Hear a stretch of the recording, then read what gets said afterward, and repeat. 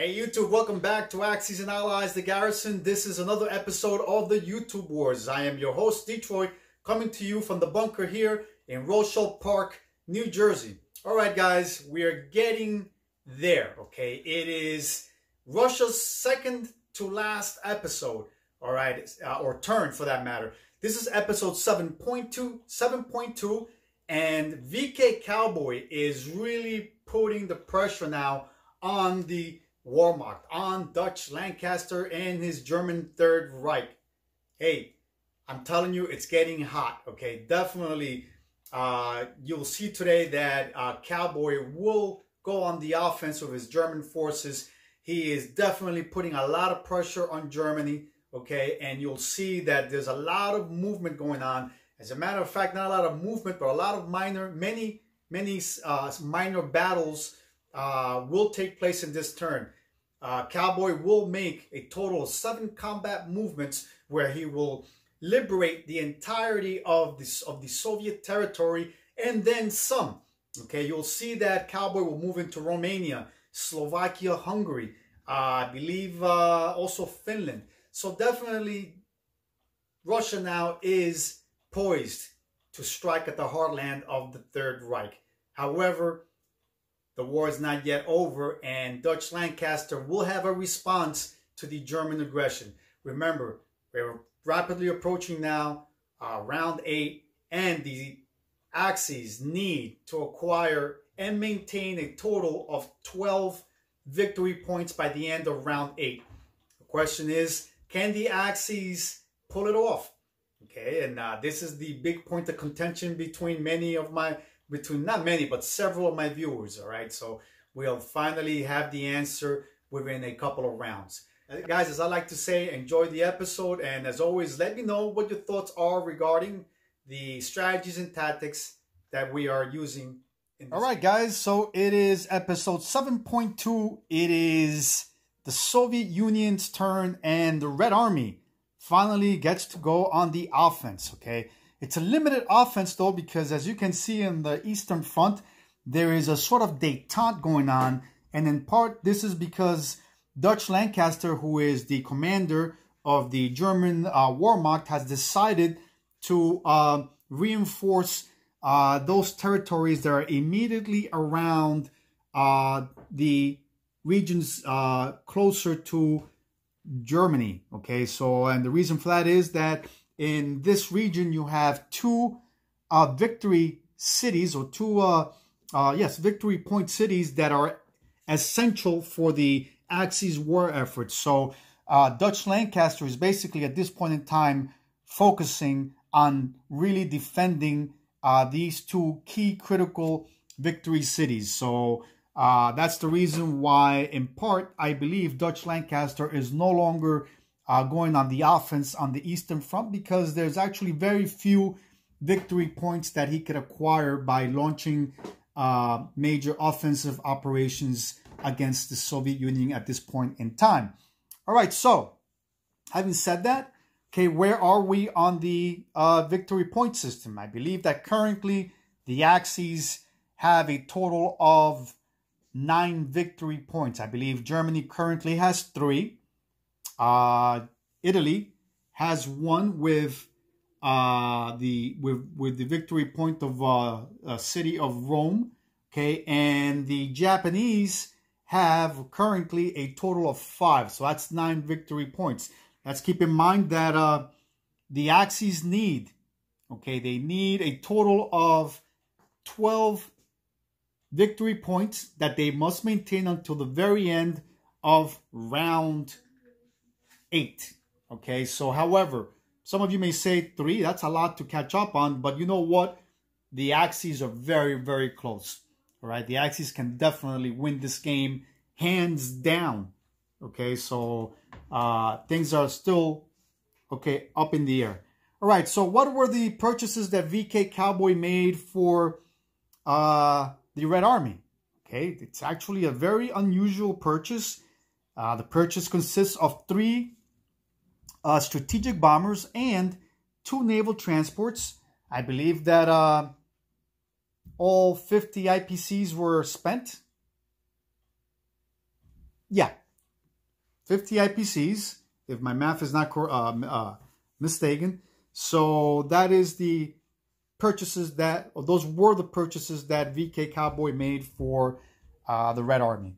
All right, so let's go ahead then with the order of battle.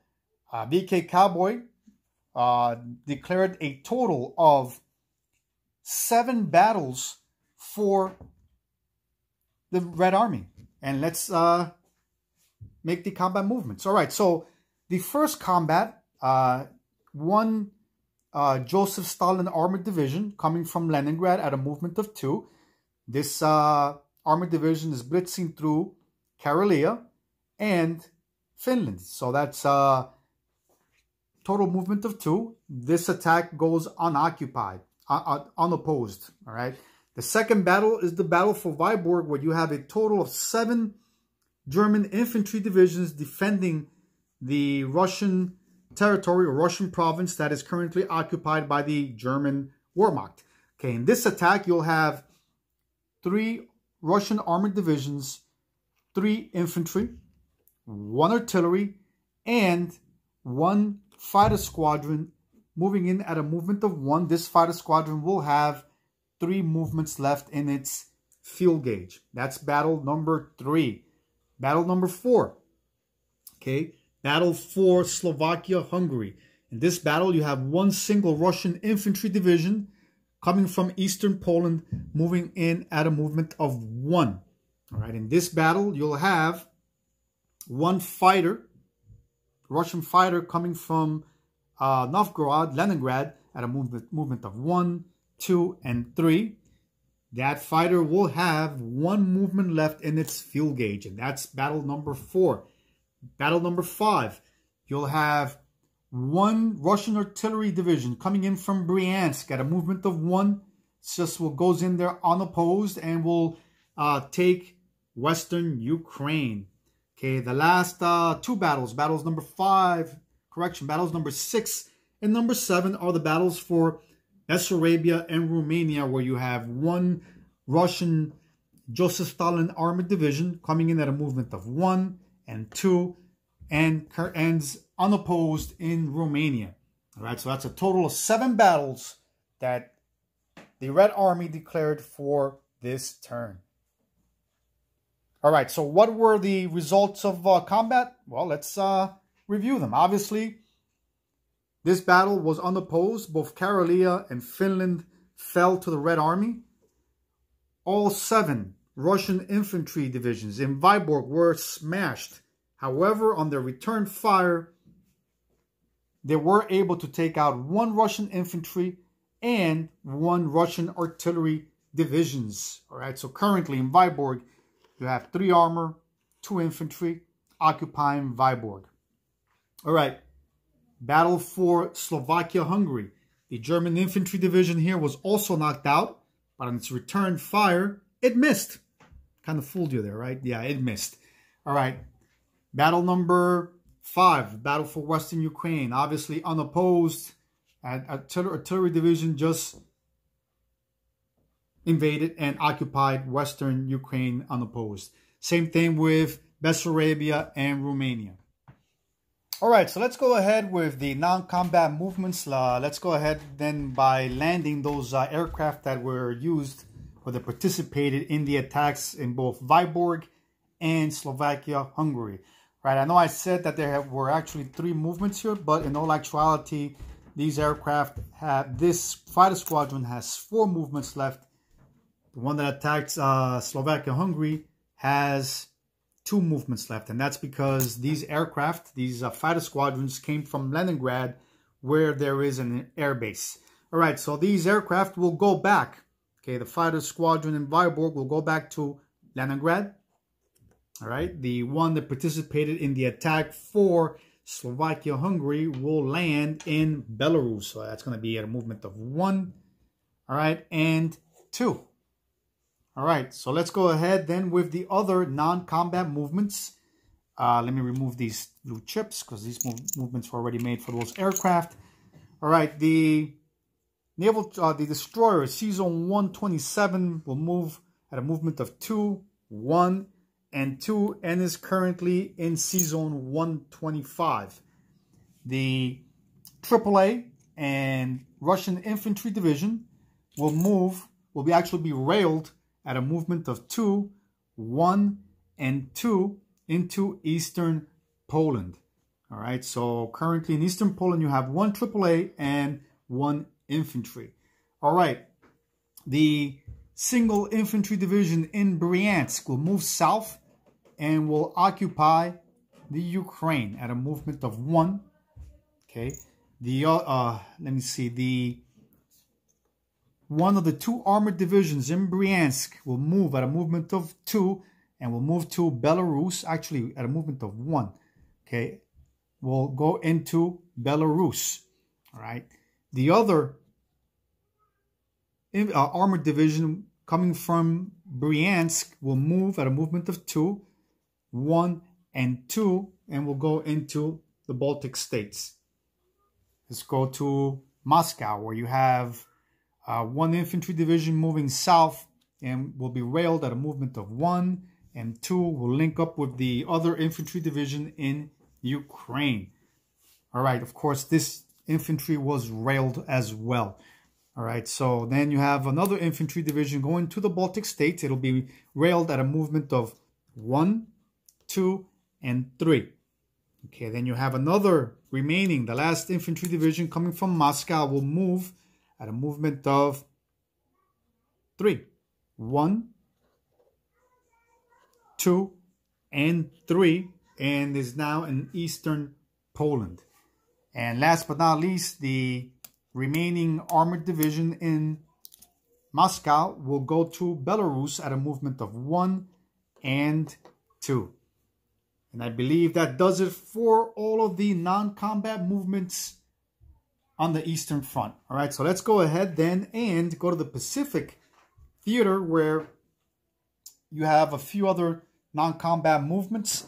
The 2 infantry divisions in Korea will move north and will move into Manchuria. 1 infantry division currently in Shantung will move south and will link up with its Chinese ally and will occupy Shanghai. The remaining Russian army, I believe it's 2, 3, 4, 5, 11 infantry, will move south and occupy Amway, and along with 2 AAAs moving into the Chinese province of Amway. And that's it for all the non-combat movements. As you can see, Cowboy is setting himself up here for a final thrust into German occupied territories in the Eastern Front. All right, so let's go ahead then with the final placement of the units that Cowboy purchased for the Red Army. All 3, okay, of these